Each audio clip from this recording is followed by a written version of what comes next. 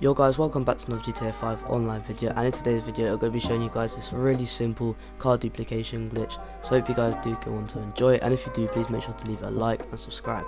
So the first thing you want to do is you want to make sure you have a Sanchez and a Fagio, or you can choose any bikes because these are the cheapest. You want to make sure you have these in any garage of yours, and you want to make sure you put them right next to each other. So that's the first step of this glitch. So now once you guys have done that, you simply just want to make your way to any other garage that you have. So for example, in this video I'm going to choose my arcade garage. So once you get to your garage, you just want to simply go inside and then wait for yourself to load in.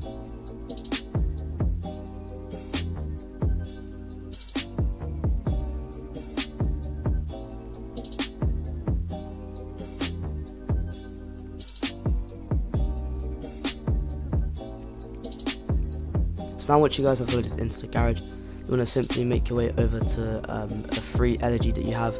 If you don't have an LED, then make sure you just go and buy one because they're free, and then you just want to wait for it to get in your garage. But if you already have one, then you just want to simply go over to that and then drive outside, and make sure this is at night time because you need to go and find a prostitute to pick up.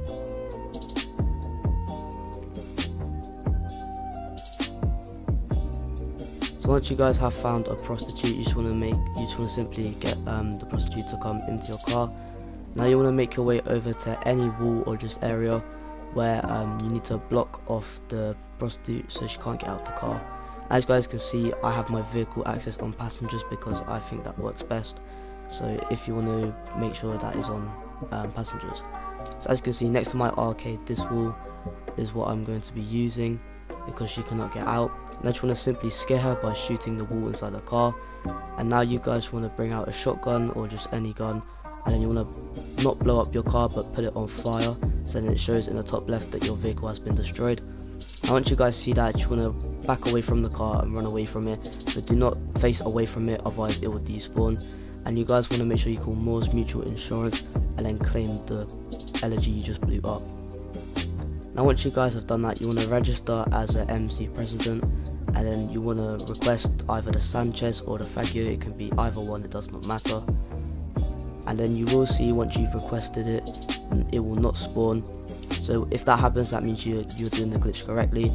And now you guys want to simply make your way back over to the garage, or just to any garage that has the car you want to duplicate. It could be any car you want. I'm just going to choose the most expensive car in my arcade garage. So if you guys have a certain car you want to duplicate, then just make sure to go and get that car.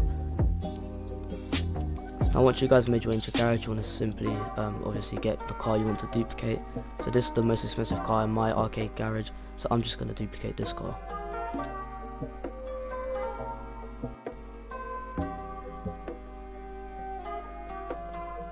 So now once you guys have loaded out of the garage, you want to simply make your way back over to the LG that the prostitute is in, and you simply want to kill her so the car despawns. So now once you guys see the car despawn, you want to make your way over to the garage that had the Sanchez or the Fagio that you requested with the MC president. And as you guys can see, that it will actually let you into the garage instead of saying which vehicle you want to replace with it. So if this happens, that means the glitch has worked for you and you've done it correctly, and this means that your car has duplicated. But if you can't bring this car back outside, that means it hasn't duplicated and you need to do it again. As you guys can see, I'm able to bring it back outside. So if this glitch did help you, please make sure to leave a like and subscribe because it does help a lot. And I'm actually going to show you the other garage that had the original car, because I'm going to show you guys that the car has actually duplicated. So as you guys see, I've just gone inside with the duplicated car outside, and you guys will see that inside is the actual original car.